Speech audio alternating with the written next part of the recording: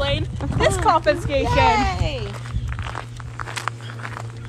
So you guys keep asking what you're hearing in the background. You are hearing these crazies over here. So we have Mark right there. We have Elowen over there. Now we got a huge confiscation. That was 4 years ago. Yeah, well, it was 3 because it was right after the termination. I'm talking about the first one.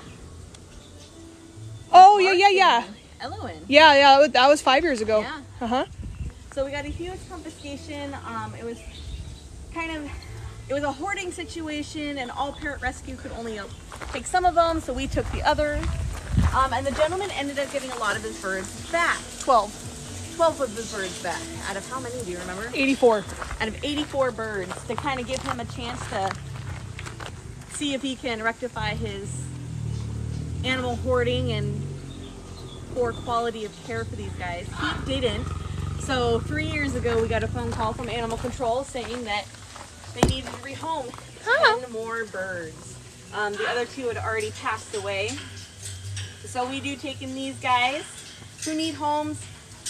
Parrots, people like them because they're pretty, but they don't realize that some species can live over 80 years. They're not great family pets. They kind of only really attach themselves to one person, become attack birds to everyone else. We have Bob over here, and then we have Millie, who is also part of that confiscation. We also have a couple surrenders. You all have met Gertie inside.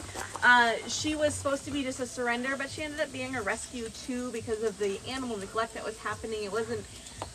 The lady wasn't out to do neglect. She just wasn't able to give her the proper care. Hi, Bob. Hi, Elo. Hello. Hi. Hello. Hi, Lark. Hello. Elowen. Oh, I didn't even see Cypress down below. Yeah, Cypress. He's the devil bird. He is, man.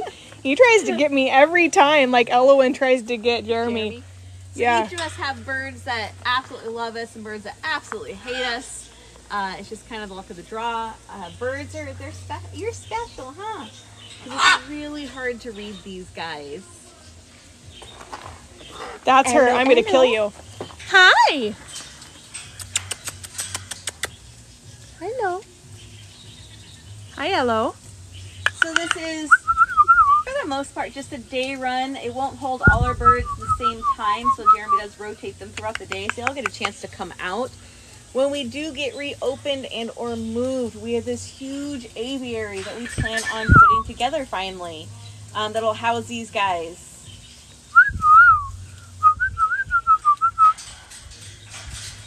Good dancing, Elo. A scream's coming. I can feel it.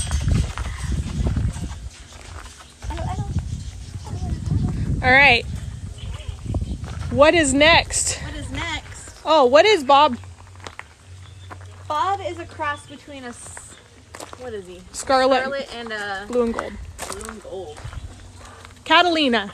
That's the word, yeah. This is not one that would be found in the wild. This is a man-made bird. Ah. Hybrid. This is a GMO bird. Bob actually here is my worst bite out here, along with Ashley's worst bite out here. Huh. We kind of have that love-hate relationship. He only loves me when I hand him grapes or peanuts. And that's about it. What bird dances the most? Poppy. Poppy, 100%. Hi, Millie. Elo dances when she wants attention. Hi, but you Poppy mean is little by bugger. far our most... Millie always gets jealous when you flirt with Bob. You are my sunshine, my only sunshine. You make me happy when skies are gray. I used to sing to Bob all the time and get him dancing, and then he met that turd. She's the meanest bird you will ever meet in your entire life. She is beautiful, but man, can she bite. I feel like Angel's meaner than her. Angel's actually nice to me now. But Millie, I cannot win Millie over at all. Millie hates me. Oh, thank you. There he goes. And let me tell you, Bob gonna chase his can woman. fly. Yes, he can.